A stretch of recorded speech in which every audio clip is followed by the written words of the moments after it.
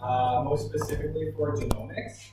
And we're going to start with an introduction to deep learning, and I'm going to try to relate it back to what you guys learned in class. You guys kind of saw a little bit of machine learning with SVM, so we'll see how it kind of starts to relate to that.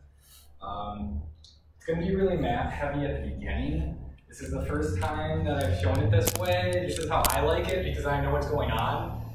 Later on, when we switch to the applications, we'll see more about like the diagrams that you see when you read papers, which I think are really silly diagrams, but whatever.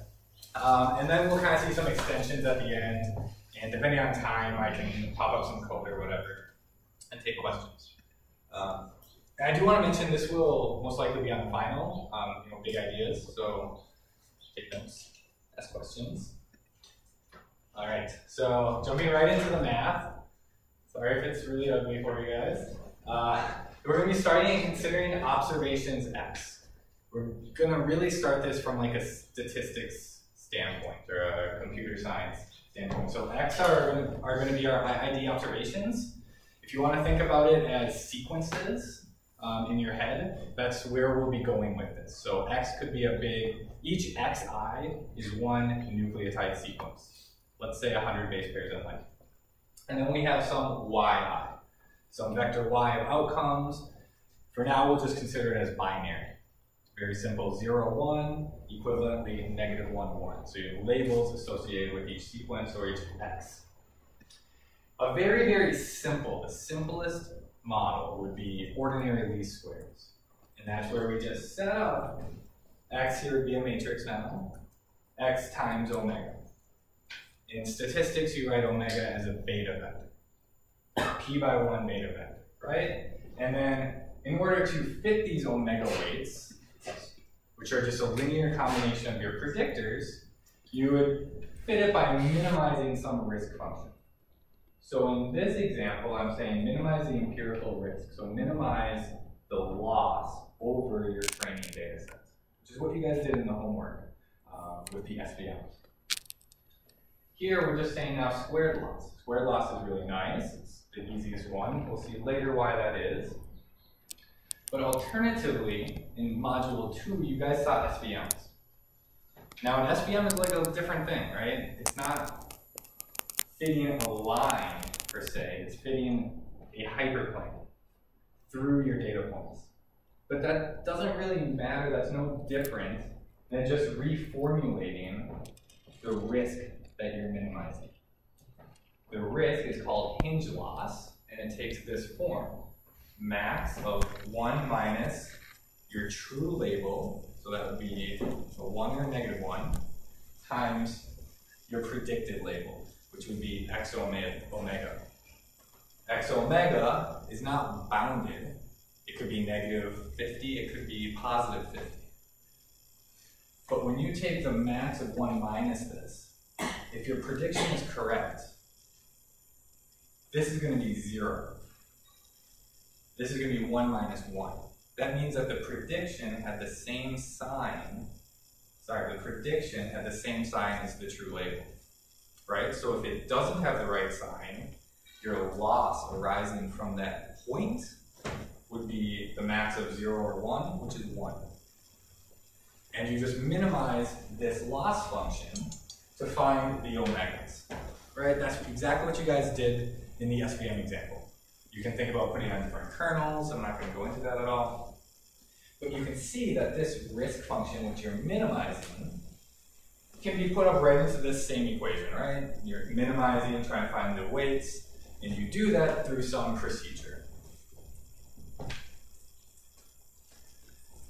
Now, let's take that and go one step further to logistic regression. How many of you are familiar with logistic regression?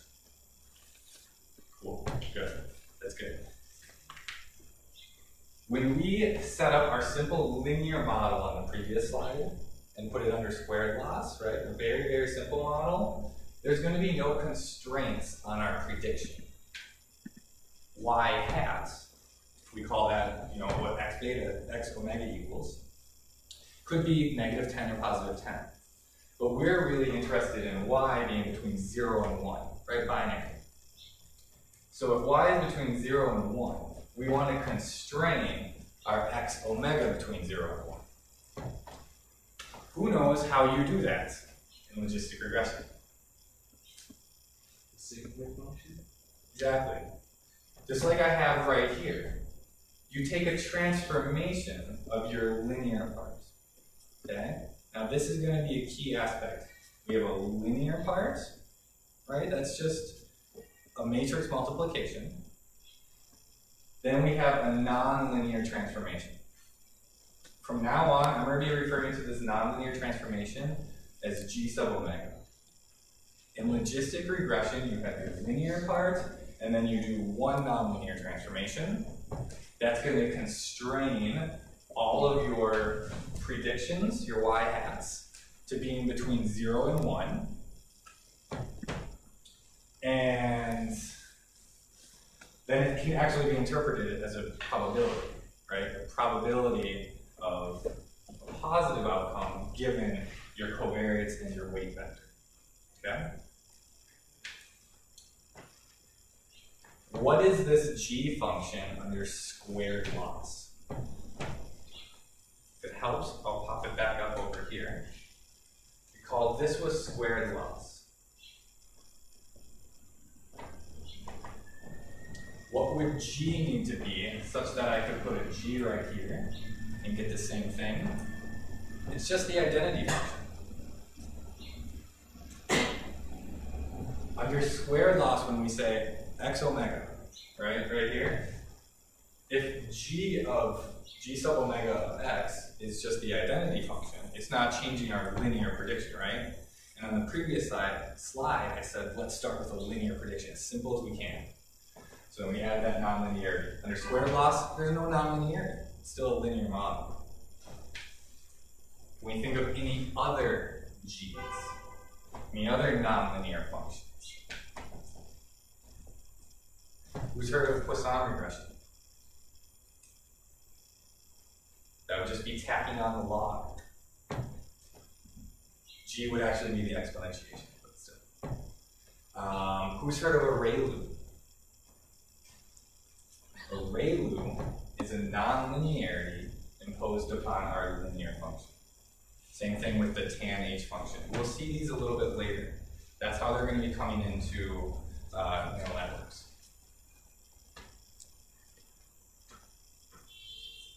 So it's very basic. We haven't done anything deep yet. But this is where we're going to see what deep learning is, right? So we started with this modeling our binary outcome y, our model the probability of positive outcome, given our covariates and our weights. And we said that this is some nonlinear function of some linear weights multiplied by our design matrix. Now the vector omega, or in statistics, it would be a beta vector, is p by 1, where p is our number of covariates. This is simple. This is simple OLS up to this point. But when we use that p by 1 matrix, right, through matrix multiplication, you end up with an n by 1 matrix. But there's no reason this needs to just have a single column. What if we make this a 2, or 3, or 5, or a 1 million?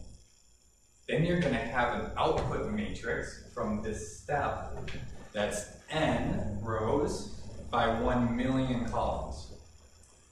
It doesn't correspond to the probability of y equaling 1 anymore. Now it just corresponds to some feature map, which is the term used in computer science to talk about once you've applied some sort of transformation to the input feature space, you now have an n by whatever matrix of features, a feature map.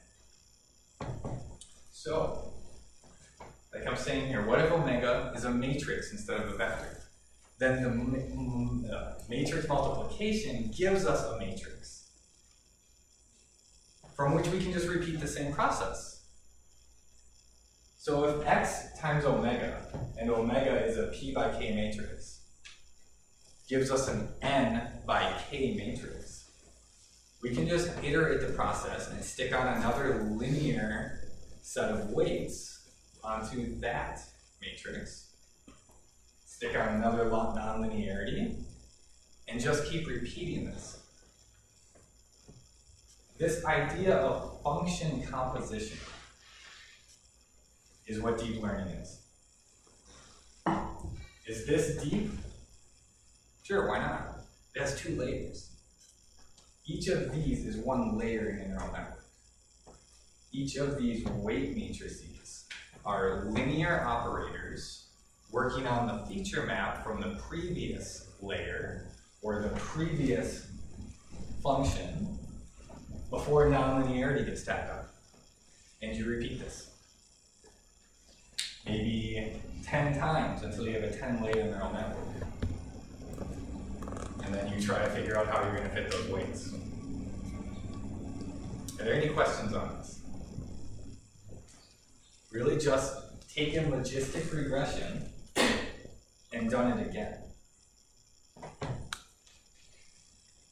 Now, if you really start looking into programming these things up yourself, these are not going to be necessarily matrices. They're going to be tensors.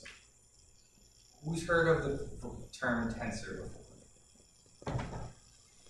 So a tensor is a matrix is a 2-dimensional vector, right? A tensor is 3-dimensional or 4-dimensional. It's the generalization. I should have said a matrix is a 2-dimensional tensor. A vector is a 1-dimensional tensor. Anything with more than 2 dimensions, we don't call it a matrix, we call this a tensor. So generally, this will be 4-dimensional. And then thinking about matrix multiplication, to get this is a little bit challenging. And that's why I show the map. Because if you need to program this, you need to know what's going on. And this is all that's going on behind the scenes.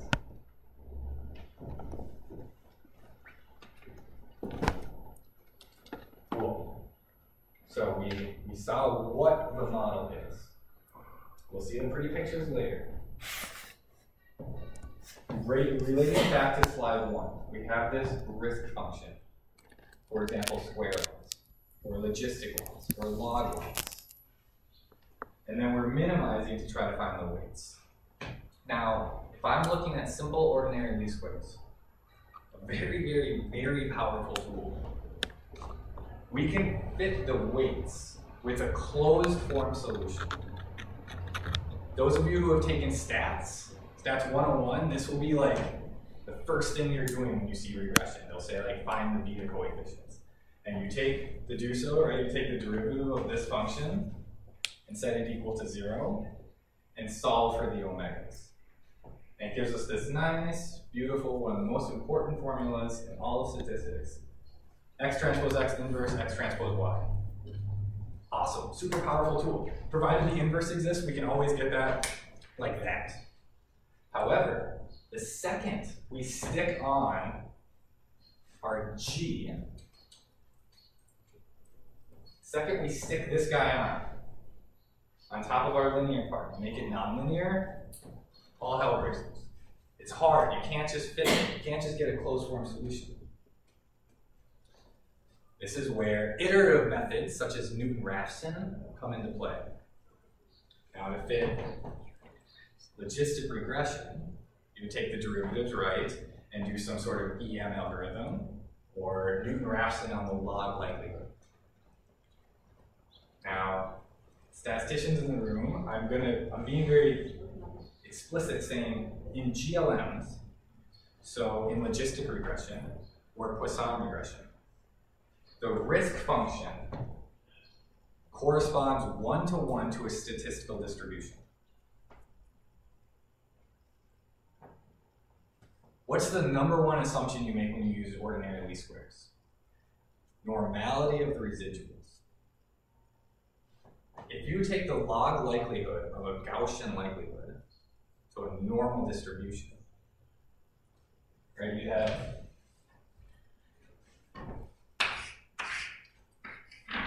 one over the square root of 2 pi sigma times some big E to the -1/2 x omega minus y squared.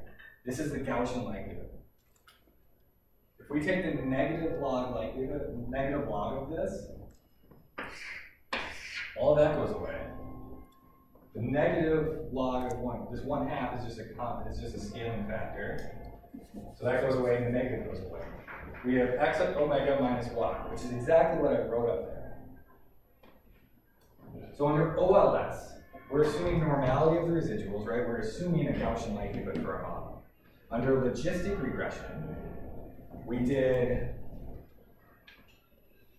this for our transformation, which we could show corresponds one-to-one with binary or binomial likelihood. So any GLM has a corresponding log likelihood through the loss function. Okay? So you can maximize the negative log likelihood to train your model. But the second we're in this world, right? So going from just the linear world to the nonlinear world was a headache. We now have to invent tons more techniques, Newton-Raphson, iterative techniques to fit the W. That's fine. Now when we go from this world to this world, it becomes even harder. And so there are different techniques for fitting models in deep learning to account for this. And that's where you hear about the famous backpropagation algorithm. It's really no different than taking derivatives and using the chain rule to, from the back of your model, go forward and calculate how much you should update each parameter. It's very, very similar to the logistic regression example.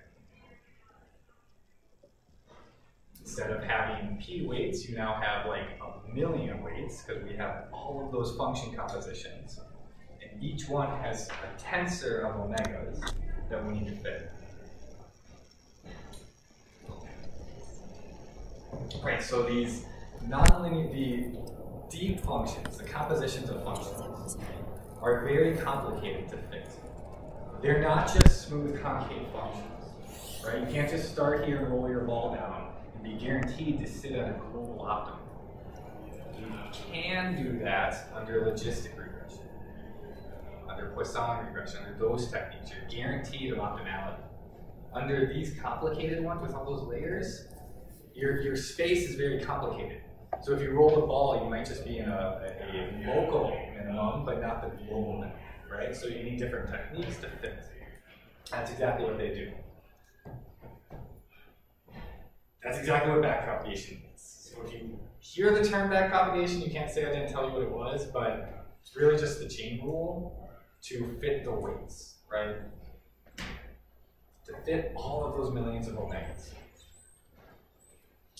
And in addition to just like the backpropagation aspect, there are a lot of heuristics that people have been applying to deep learning that really work well with help. Before I started in computer science, I never really heard the term heuristics applied in this manner. So I just thought I would kind of put it out there right away. It's doing things that we don't have any theory on why it's working, but it works. And there is a lot of theory in computer science. And deep learning is kind of getting there, but a lot of things are done because they work. And then the theory gets developed afterwards. So we're going to see later when I throw out all these terms that things just kind of work and you don't really understand why. Okay. We're done with the math. Now we're going to be looking at the pretty picture. But now you know what this pretty picture is. Right? So if you started in the most inner compositionality of that function, so the most nested, you'd be starting over here. And then each layer, this would be one layer, is one function composition. This is one of the G sub omegas.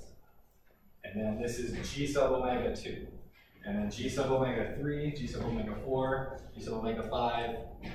And then this is probability y equals 1 given x and omega. It's the same exact thing. I just expanded out all of those compositions. In addition, I put on some fancy terms that we'll go over in 1 second. But I really want to hammer home this idea that we are doing the exact same thing. Here are our omega weights. Each one of these would be a matrix of omegas that we need to train. Same thing here.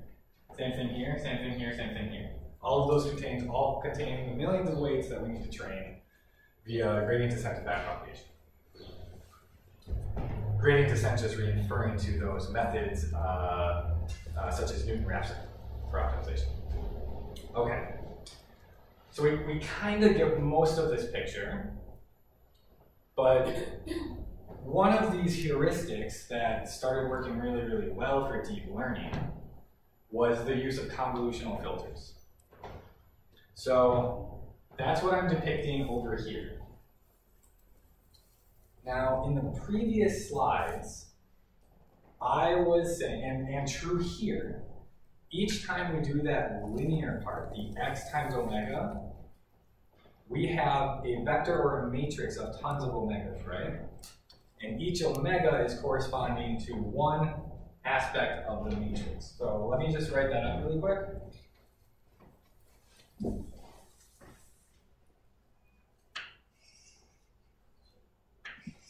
A very simple case, right? So you have n observations as your load dimension, and you would have p features. And fitting a matrix of omega, let's do a matrix. You would have k columns in your weight matrix and p rows. In logistic regression, this is a 1. Now, this entire outer product matrix multiplication is going to involve k by p omegas. Each one of those needs to be fit. That's what's being done here. An outer matrix multiplication, a full, you're going to get an n by k matrix. What are the convolutional filters? Well, that's saying, hold up, we don't want to necessarily fit a different feature for each of the p columns. There could be some redundancy. There could be spatial features. So in images, these are like curves, right? You don't care necessarily that there's a curve right there. You care that a curve is anywhere. So instead of having this p by k matrix, a convolutional filter shrinks it down to, we'll say, f.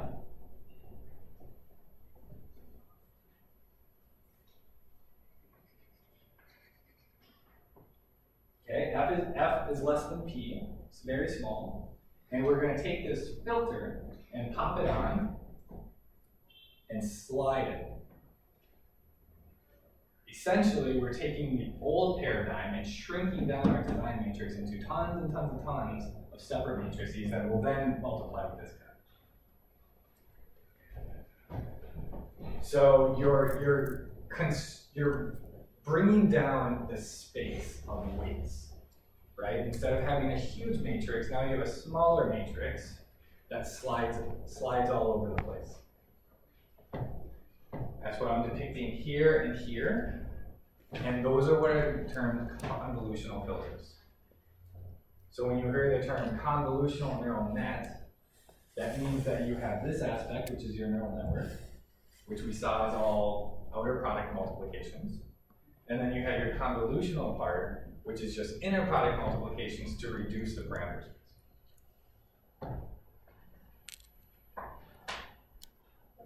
Any questions on the convolutional filter and convolutional neural nets? They are going to be the biggest idea that we see today. They're the most popular pretty much everywhere. Yeah.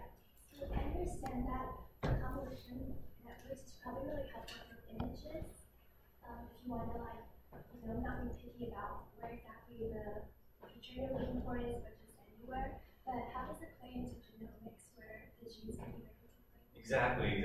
So I'm going to hold off on answering that for 2 more slides, and then we will see, and it'll hopefully help.